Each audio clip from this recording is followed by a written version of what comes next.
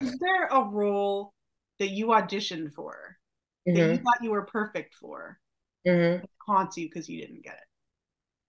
Every single role that I've ever auditioned for.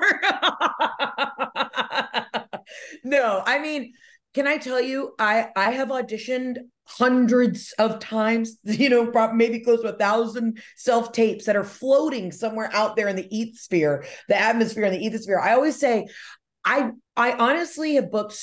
There's so many more jobs that I haven't booked that I kind of have this theory, the one conspiracy theory I believe in. These never got sent to casting agents.